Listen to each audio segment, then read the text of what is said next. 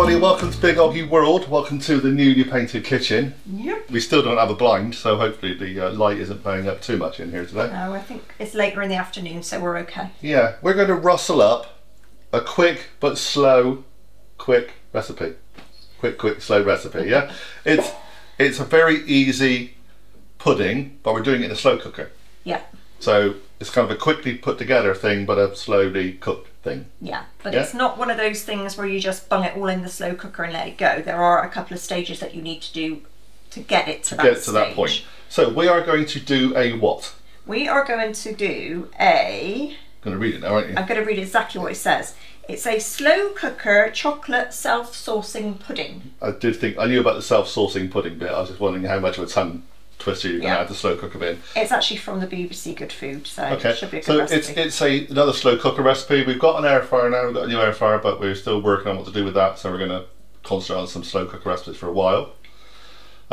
Also, we're going to start doing some Chinese stuff very soon. We've got loads of Chinese stuff, but for now, let's keep working on some slow cooker recipes and some batch cooking stuff. Yeah. And more family recipes, really. So let's crack on, shall we? Yeah. So you have your heater. I do. So into my little heater, we need to take your butter. Yep, all the ingredients and the details will be in the description below, so this just saves us time to describe it to you. So you're going to melt your butter in there. With the chocolate. With the chocolate. Which I've just roughly broken up. We're using taste of difference from Sainsbury's dark milk, but you can use what you like. The recipe is sort of saying use a dark chocolate. Yeah, most of these kind of chocolate puddingy things always say dark chocolate, don't they? The only thing is that there is quite a lot of cocoa in it as well. Yeah. So I can imagine it's going to be quite intense and possibly... Yeah, intense is a good word. You know, a bit sharp maybe. Not so sharp. This isn't going to take long to melt down because we've already broke these pieces into fairly small chunks. We have also already greased our slow cooker. Yeah, I was going to say that's the next thing. So this recipe is done purely in a slow cooker and will be eaten from the slow cooker. Okay, so we're going to come back in a second once that is melted and we'll crack on. Yeah. You nearly there, love? We're there, I think. Okay, sorry that we kind of rushed that first bit. I could have sworn I heard someone at the door. There's somebody at the door. There wasn't. There's somebody at the door. Right, come on, we need to crack on. Oh, come on, Rod Hall and Emu, come on. I know, but our chocolate is starting to stick. So, next thing, we need to change to a whisk. Okay. So I'm going to do a bit of close-up work here. I know, 2 cameras. And you're going to whisk in your caster sugar. Okay, so we use golden caster sugar all the time, but any caster sugar will do.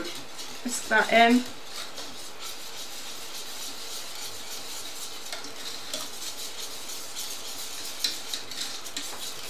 Okay, so that's that bit. Whisk in 3 eggs, so this is going to look weird. Yep. It is quite a weird thing because you don't really expect it to work very well in a slow cooker, but actually slow cookers are great for this kind of thing.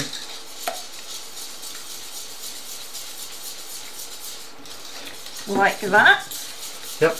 That's kind of a bit of a gloopy mess. Yep. You're going to put 40 grams of your total cocoa amount in. There's 80, isn't there? Something like 80, or there's... I haven't got the recipe on me. Yeah, 80. Yeah, so half of it goes in to this bit and half goes into the other bit, which we'll see in a minute. Oops. Oh, or the half bit of it goes on the floor. Or half of it that Kelly throws all over the floor. Please note that cocoa powder is quite light. It's a bit like icing sugar, isn't it? It did, it woofed then like icing sugar.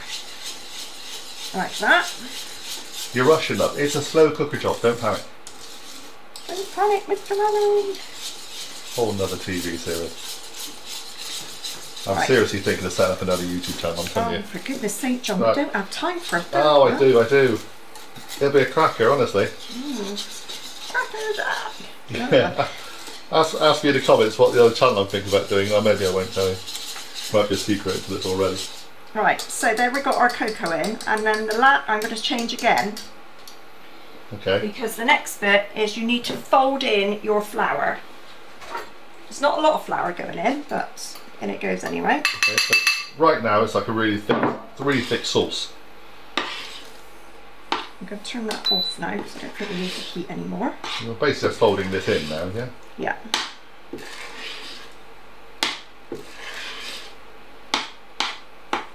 turn and cut, turn and cut. Right, hold. Yeah, now you don't want to over mix this, but obviously you want to make sure that your flour is mixed in.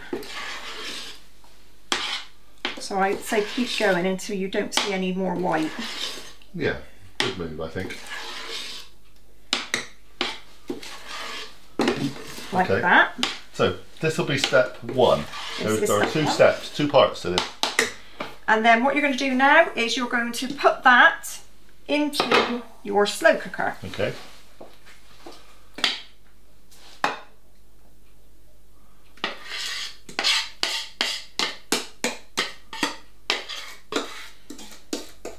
Found a little bit of white then, didn't you?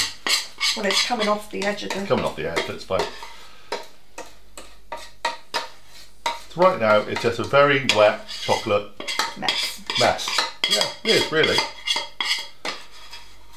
Try not to waste any, because obviously... It's all good. Well, our slow cooker is quite big, so yeah. We don't want it to turn out like a biscuit. Okay, so we'll be back in a second. We'll clear this bit down and we'll go on to part two.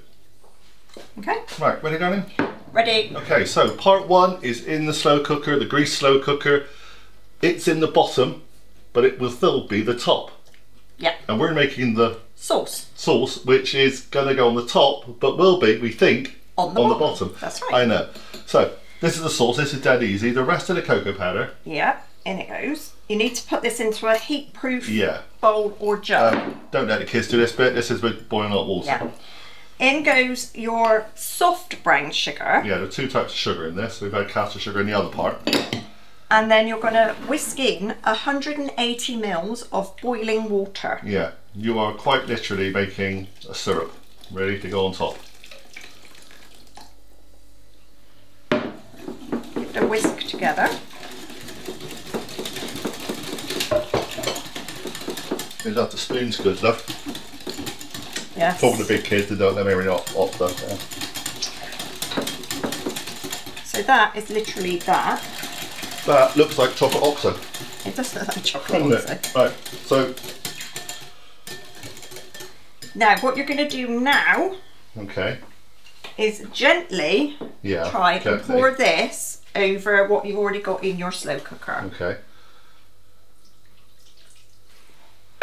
It just makes a big puddle. If you're clever and you do it slowly enough, that's exactly what you're going to get. A big old muddy puddle. Muddy puddle. Do love a muddy puddle. This will be called muddy puddle pie or something, isn't it? Right. Okay. Now, this is going to cook on low for 2¼ hours. So 2 hours and 15 minutes. Fair enough. Before you put the lid on, you need to grab yourself a fresh, clean tea towel. And you put it over the top of your slow cooker, and then you put your lid on. So that kind of seals it more, so it's even more steamed than usual. It stops the water from the condensation on the top. Of course, yes, because the condensation will sit in the top and then it kind of slip back into it. And then it'll go back into your cake, and you'll end up with a soggy cake, and you don't want that.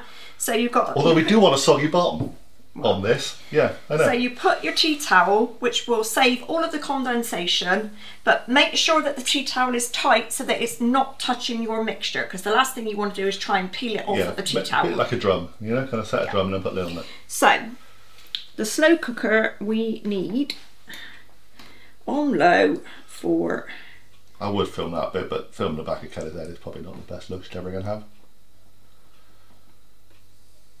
The problem with this slow cooker is it starts off at like a high number and you have to keep, it goes down by 15. Oh, it's a reverse one? Yeah. Okay. Right, 2 hours and 15 minutes. Hit the button, Dave. Go. Okay. So with this, you didn't have to heat the slow cooker up or anything? No, you didn't need to heat it. So you're going to cook it now for 2 hours and 15 minutes. Okay. And then you're going to take the lid and the tea towel off and let it cook for another 15 to 20 minutes with no lid on. Kind of and that will like evaporate all the rest of the spare liquid. Yeah, probably dry that top out. Yeah. And it'll be like, like pudding. So you have a sponge pudding on the top and a saucy bottom. That's the plan? That's the plan. Yeah. So well, we'll see you in a couple of hours and a bit. Theoretically, you eat this straight out of the bowl itself. You no way making this pretty. We'll take a picture of it, but it goes in a bowl. You get a big spoon. You all sit around it. And you dig it out. And dig it out, okay? Perfect. Right, no problem. See you in a couple of hours. Well, and a bit. Okay, so excuse the mess, but it is now our tea time and I'm in the middle of serving up a roast. But the slow cooker chocolate pudding is ready for the lid to be taken off and for it to do its last 15 to 20 minutes. So as you can see, there's quite a lot of condensation on the lid, which has been saved by the tea towel. Yep. So we'll take that off. I'm going to put it straight over there, John, because it's hot, okay? There we go. Look at that. One gooey chocolate pudding. Absolutely. And now you can see the sauce has gone through. So now we leave the lid off and we cook it or let it cook for another 15 to 20 minutes. And by then it'll be even more molten and we'll all burn our mouths, but it'll be delicious. It will. Doesn't have to look pretty to be good. Exactly. It smells amazing. Be back in a minute. Right then, Johnny. How'd you get on? Oh, that's lovely. I thought it might be. It's very, actually it's really light. Yeah, it's a kind of a mousse. Sort of like that. But with a bit of a crusty kind of yeah, more than edge. that. Yeah. Reminds me a bit of, remember baby food chocolate pudding? Yeah, that's bit what like I was that. hoping it was going to be like, yeah. Yeah, literally like that. Delicious. Didn't take much to put it together. No. Few ingredients. Loads of it. Certainly feed our lot. So, yeah, stacks. Like I was saying, you could basically have just eaten it straight out of this, put this in the middle of the dining table and do that. But obviously we're doing this for filming, so. That is lush. Good. Literally melts in the mouth. So, hope you enjoyed it. Give it a go. Give us a thumbs up if you like this video. If you've not subscribed, please do. It's really important. We really appreciate subscriptions. Make sure you tell your friends and family, because that's always good too. Share this around if you think somebody else would like it. Send them a link even, that'd be cool. Come back and join us again soon. And also, don't forget about the Facebook page, which is a public page, so anybody can go along and join it. It's the Big OGGIE World, or Big OGGIE World, not the Big OGGIE World. Go along and you can see lots and lots of comments and lots of people making things, and there's more conversation going on over there. We're on there, you know, to talk to people. So if you want to chat, that's the place to go. Yeah, post some of your efforts. Absolutely. Some of the stuff that we do. And your favourite recipes and things like that. This is just, you know, we want a community where we can just all go and have a good chat. So, like I said, I hope you enjoyed it, and we'll see you all again really soon. Bye, everybody. Bye for I'm now. going to enjoy some pudding now. Yep, absolutely.